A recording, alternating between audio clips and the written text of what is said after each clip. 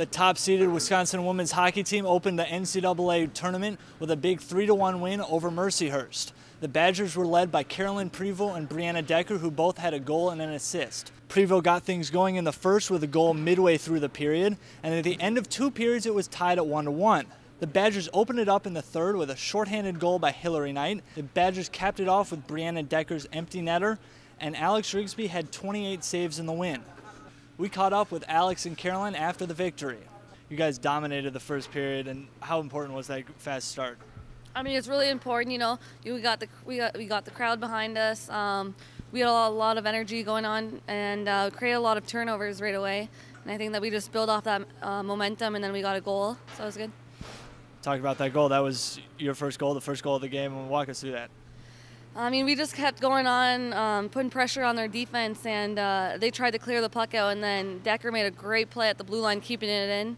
And then she kind of drew a couple players towards her and then found me at the back of, I guess, on the side of the net to put it in. Mercyhurst was a very physical team. They played a physical game. Did that affect you in any way? No, I mean, we play in a league that's pretty physical, I think. So I think in that aspect, I think that we're pretty prepared for basically anything. You broke a 1-1 tie with a shorthanded goal in the third period. That sort of opened things up and it sealed the win. How important was that, especially coming shorthanded? Huge goal. I mean, you know, you could feel everyone's pressure off the shoulders of everyone. Just, you know, a little bit off. People kind of relaxed a little bit, and I think from there on, we kind of, you know, took care of details and kept chipping the puck in deep. And but I mean, that was a huge goal by Hillary, and you know, kind of got us to, you know, calm down a little bit. Alex, you were spectacular. 28 saves. How good was the defense tonight? I mean, our defensemen did an awesome job tonight. You know, in the first period, Mercyhurst did not get many opportunities at all, so they did a great job back-checking and picking up sticks in front of the net and made my job so much easier. And I mean, yeah, I think they did a great job tonight. You talked about Mercyhurst's struggles in the first period. They're a big stretch where they did not have a single shot on goal, and then they sort of picked it up later in the game. Is that hard for you as a goalie to shuffle the two extremes? I mean, yeah, you know, I don't think I got a shot for like first 15 minutes or so, but you know, once they get that first shot off, you know, everything's much different from there. And you know, I just have to remain focused the entire time, and you know, just be prepared for whatever comes at me.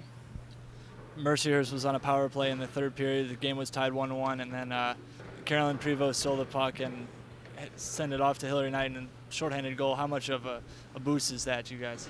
It was huge. You know, we had so much energy from there on out. You know, I thought we had a lot of energy throughout the entire game, but you know, it just gave us that extra little boost and you know, confidence in what we had and what we had to bring. So I mean, it was definitely a big goal for us, and it just made it a much more exciting game for us. Finally, it was a big crowd, lots of enthusiasm, playoff atmosphere. How much did that help you guys? I mean, it was huge. You know, we have such great fans here at Wisconsin. You know, we're really fortunate with that. It was awesome, you know, to have the band here, to have the fans doing cheers and stuff. So I think that gave us a lot of our energy that we had tonight, and you know, just want to thank the fans for that. The Badgers will be in Duluth, Minnesota next weekend for their 6th Frozen Four appearance, going after their 5th national title.